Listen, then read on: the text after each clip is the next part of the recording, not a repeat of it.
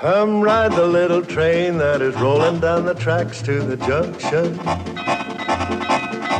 Forget about your cares, it is time to relax at the junction. Lots of curves, you bet, and even more when you get to the junction. Petticoat Junction. There's a little hotel called the Shady Rest at the junction. Petticoat Junction. It is run by Kate. Come and be her guest at the junction. Petticoat Junction. And that's Uncle Joe. He's a moving kind of slow at the junction. Petticoat Junction.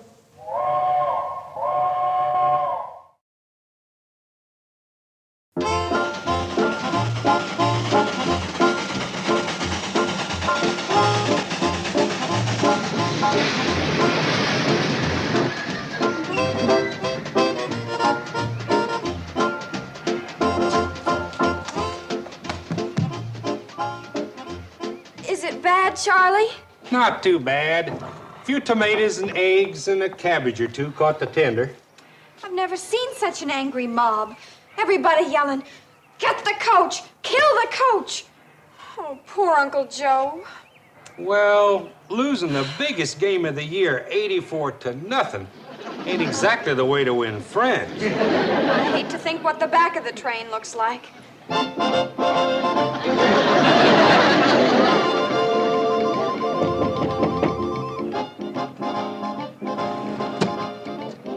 Safe to come out now? Yes, Mr. Bedloe. I'm terribly sorry you had to go through all this just because our team lost. Oh, that's all right. Remember, lad, it's not whether you win or lose. It's how you play the game. You play lousy. There. I got that impression.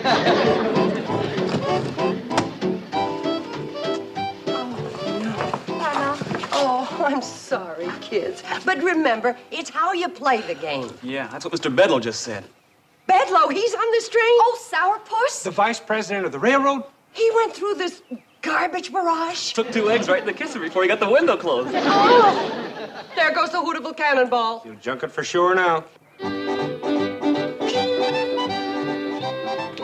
Mr. Bedloe, don't blame Charlie and Floyd and their train. I mean your train. It's not their fault that Hooterville High lost every single game this year and the people finally got fed up.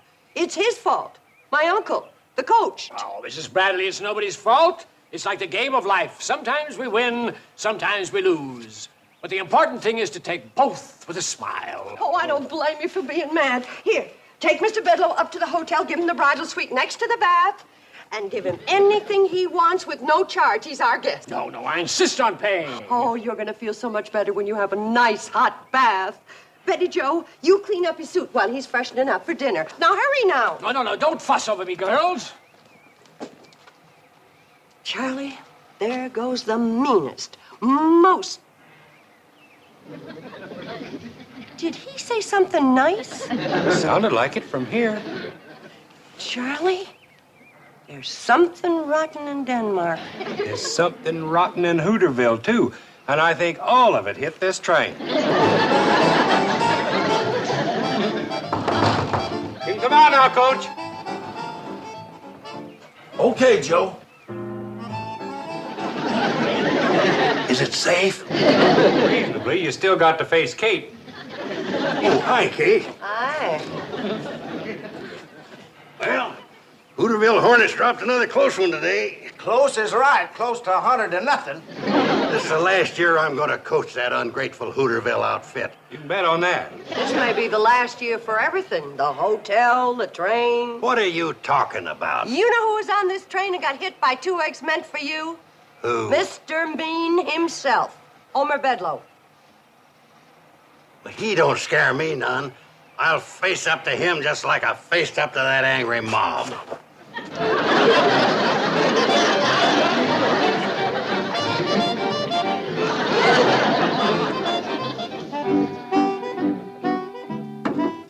You see they're directors of the railroad? Two of them, big shot Eastern fellas, come in a private plane. Now, they're going to board the Cannonball here in Hooterville tomorrow morning for an inspection trip. And Bedloe put him up to it, huh? He's awaiting for him at the Shady Rest. Oh, that sneaky rat. Somebody's got to warn Kate and the boys. Well, how? There ain't no train, no phone, no road, no... The handcar. Yeah, send Herbie Bates. Oh, no. He got chased out of town along with his coach. Sam, you can't pump that car clear to Kate's hotel. But I can try.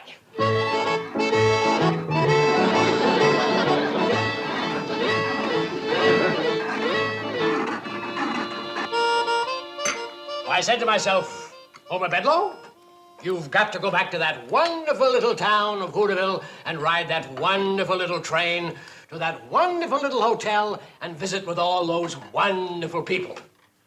I'll say one thing for you, Homer. You're a good loser, but we really outsmarted you when you tried to scrap the Cannonball. Uncle Joe, Mr. Bedloe doesn't want to talk about that.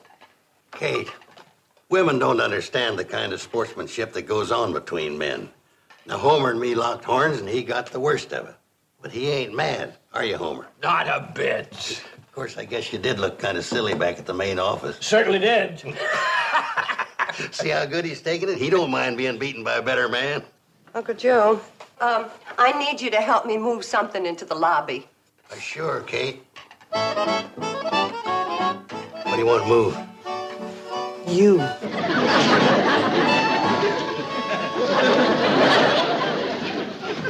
How long are you planning to be with us, Mr. Bedloe? Oh, I think along about noon tomorrow ought to do it. Oh.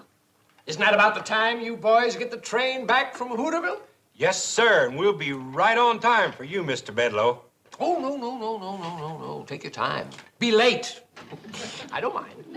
Hear that, Charlie? We can sleep late. Floyd, we got to get up early and clean the train. It's a mess. We'll help you. Sure we will, Charlie. Oh, no. You young people shouldn't waste a good Saturday morning cleaning a train. Besides, it'll be a good object lesson for the people of Hooterville to see that train the way it is. Remind them of how ugly mob violence can be. No. The messier it looks, the better. I tell you, that man's up to no good. He's out for revenge. Well, now, if he was a woman, I'd agree with you. Never turn your back on a woman. They're sneaky, cunning, and treacherous. Thanks. But a man is different, so stop worrying about Bedloe. Uncle Joe, you tell Floyd and Charlie to meet me down at the train. I'm going into town and talk to Sam Drucker. What about? About the price of horseradish. Well, at least I got you to stop worrying about Bedloe.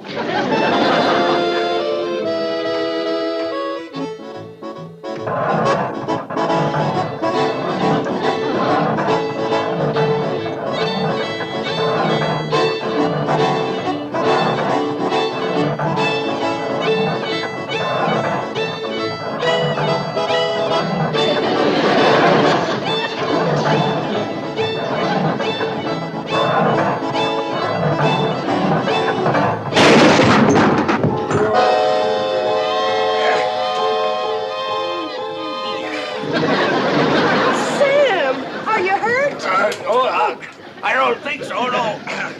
Oh, good. I'll be all right, Kate, as soon as I can stop pumping. Watch the blisters. Oh, I'm sorry. Who is it, Kate? Sam Drucker. Listen, is Bedloe up at the hotel? Yeah. Come on up and say hello. He's changed, Sam. Nicest fella you ever want to meet. Horseradish? Well, you can talk to Kate about that later. Come on up and visit Bedloe. No, listen to me. Bedloe is here for only one reason. He's got a scheme that'll finish this train once and for all. You hear that, Uncle Joe? Yeah. And it don't surprise me none. You know, I was suspicious of him the minute he walked in.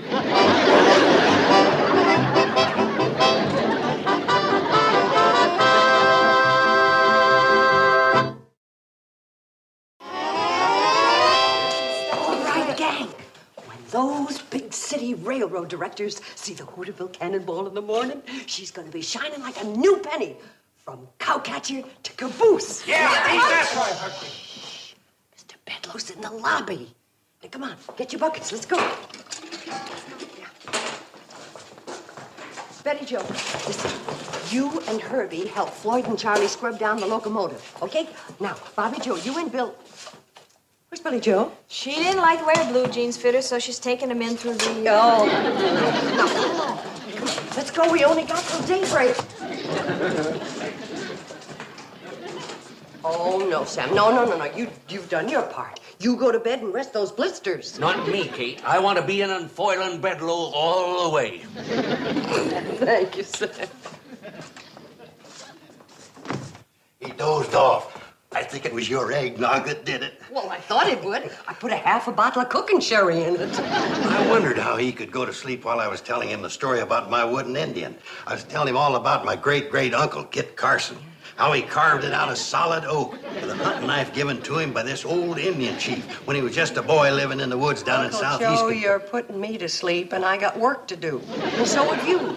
So grab a bucket and head down to the train. Kate, don't you think somebody should stay here and keep an eye on Bedloe? Well, I'm going to do it. I got work to do here in the kitchen. Did you set his watch ahead? Yeah, set it ahead till midnight. How about the other clocks? Oh, I forgot. Here, I'll start with this one. Say, where is everybody? Oh, Uncle Joe, get this stuff out of sight. Here.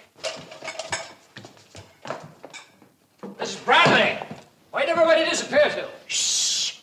Everybody's in bed asleep. It can't be at this time of night. It's... Holy smokes, it's after midnight. Shh, you'll wake everybody up. There must be something the matter with my watch. It can't be this late. Well, it is, and you should be in bed, too. I'm not sleepy. I'll make you some more eggnog. Oh, that's darn good eggnog, but I don't want you to go to all that trouble. Oh, it's no trouble at all. I can't believe I slept for 3 hours. Is there a clock in here? Well, I'm so ashamed it's so dirty, you can't tell what time it is.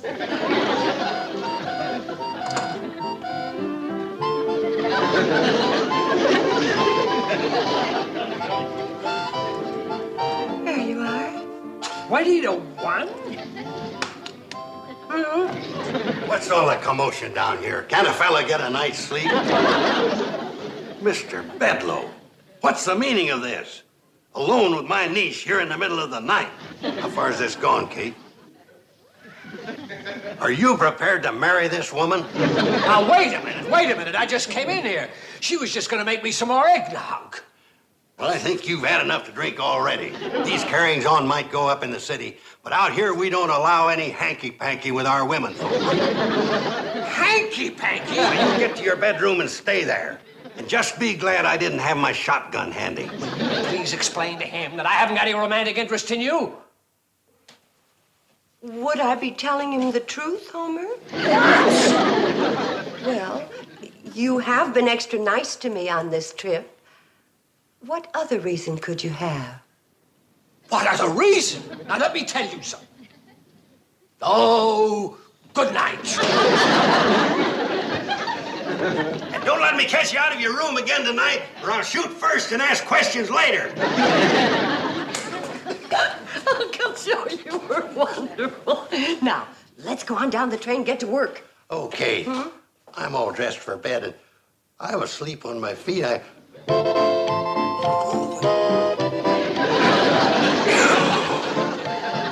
Let's go.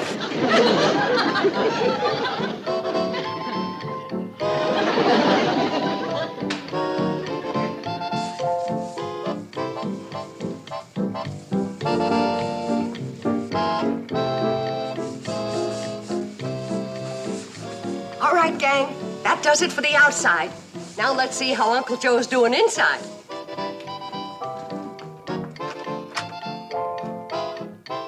Uncle Joe?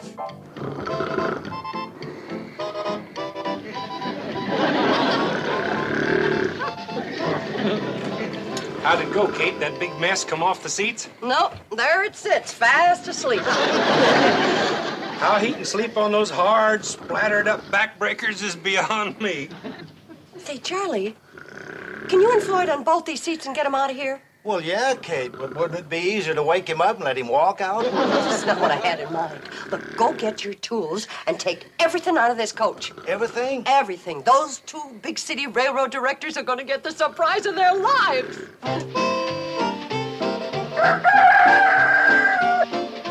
That's funny. I would have sworn there was a chair and couch there last night.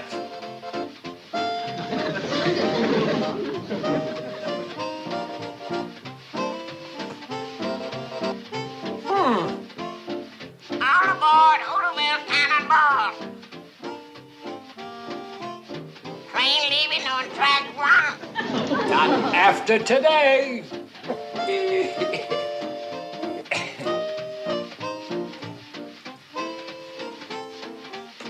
Thought you might like some company for breakfast, Joe Carson? Very funny. Ready for breakfast. The Hooterville Cannonball is due in 1 minute. Bedloe told us it's never been on time yet. Here she comes.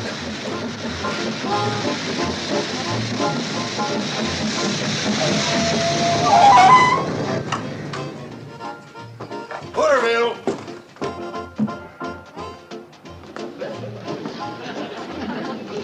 Did you enjoy your ride, madam?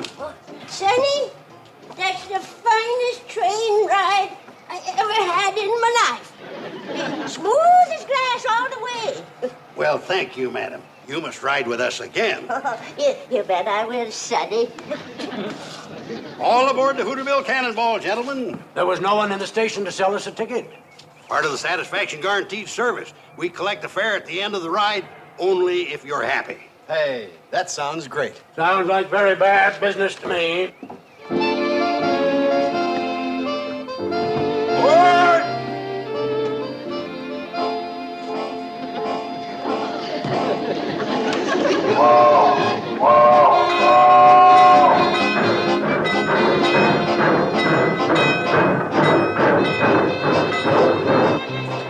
Good morning, gentlemen. Welcome aboard train number 3, the Hooterville Cannonball. I'm your hostess, Miss Bradley. How do you do? Hello. Your engineer for this trip is Mr. Charles Pratt, a veteran of 35 years at the throttle. Your fireman is Mr. Floyd Smoot. And your conductor is Mr. Joseph Carson. We will be cruising at a safe, comfortable speed of 40 miles an hour. And a delicious hot meal will be served en route. If there's anything I can do to make your trip more comfortable or enjoyable, you have only to ask. Thank you.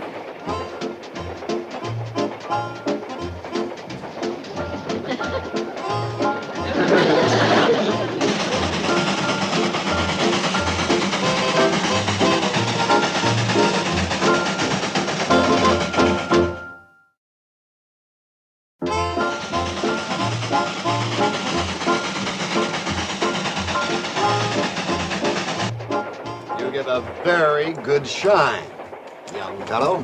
Thank you, sir. Hey, John. Do you notice the porter's smock? Like they wear in Europe.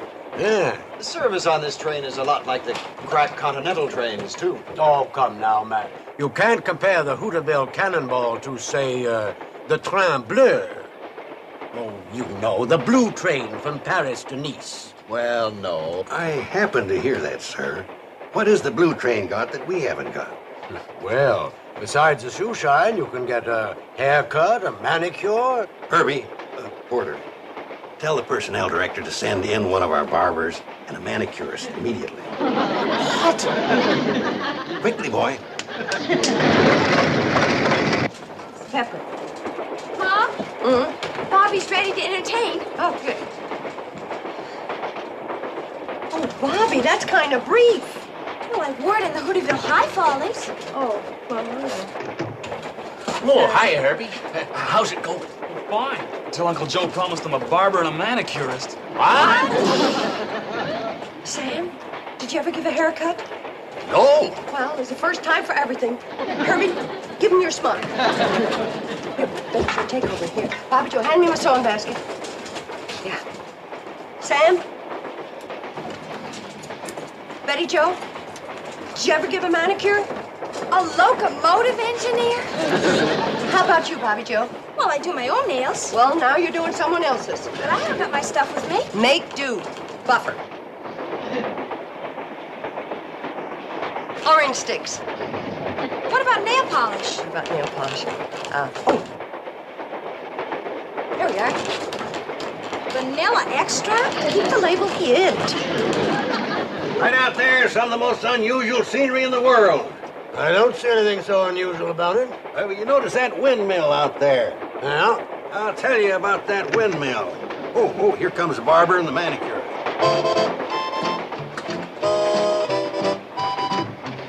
Well, I'll be darned. I'd rather be manicured.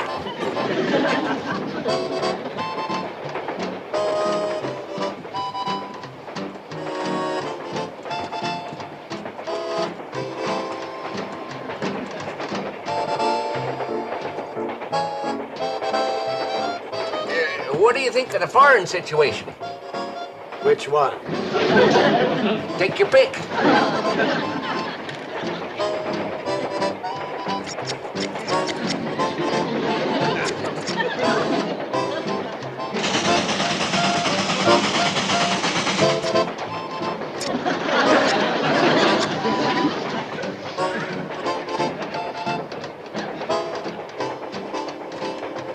There you are, sir. Huh? Your haircut is finished, sir. Haircut, yeah.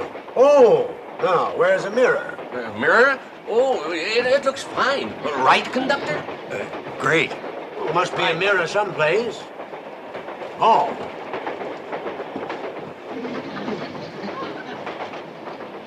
Barbara, come here. Yes, sir. That is the best haircut I ever had. Thank you. I, Barbara, could certainly take lessons from you. Say, Max, how's your manicure? Sensational. This whole train is sensational. You said it. John, do you think maybe Bedloe drinks? I don't know if he does now, but he may start after I get through with him. I'm telling you that when John Fisher gets through with a Hooterville Cannonball, it'll be nothing but a pile of scrap. He'll rip up those tracks with his bare hands. There's the only man I know that's meaner than me. These local yokels thought they had me over a barrel, thought they had me outsmarted. Well, nobody gets the best of me. I never forget, and I never forgive. I'll see every last one of them in the poorhouse. Come to think of it, I'm as mean as John Fisher. Maybe meaner.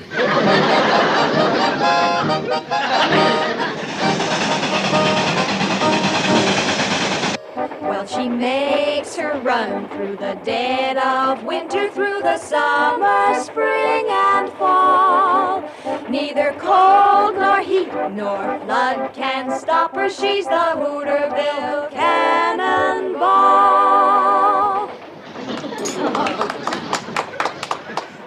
Betty Jo, maybe the gentleman would like another helping. Oh, no, please. I've had 5. 6 for me. What was that delicious concoction? Just chicken and dumplings. Country style. Specialty of the Hooterville Cannonball chef. I'd like to meet him. Would you ask him to come in? He never leaves the kitchen. You actually have a kitchen in there? He's small but efficient. Let's go see it. It may serve as a model for our new diesel streamliners. Good idea. You gentlemen connected with some railroad? Well, as a matter of fact, we are 2 of the directors of this railroad. Oh, dear, my goodness, did you hear that? Why, if we'd have known that, we'd have given you our first-class service. What have we been getting? Economy tourist class. Max, there's no 2 ways about it. This is the greatest train on wheels. Bar none. And we've ridden them all. Wait till I get my hands on Bedloe.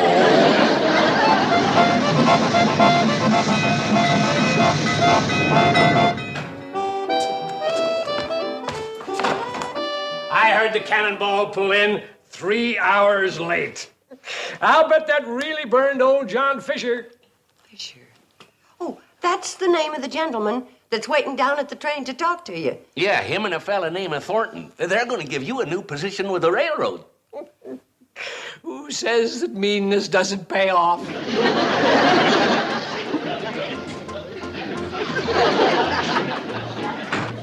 Floyd and me sure do appreciate this, Mr. Fisher. Yeah, Mr. Fisher. The kind of train you boys run, you deserve it. Snap to it, Bedloe. You won't even keep this job. Yes, sir, boss. Where'd I go wrong?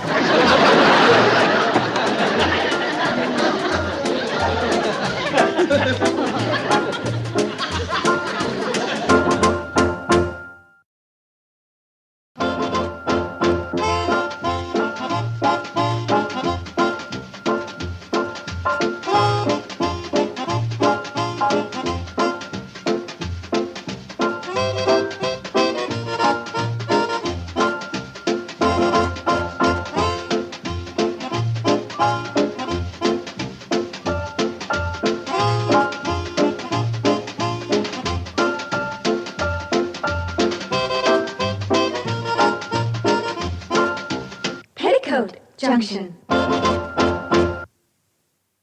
This has been a Filmways presentation.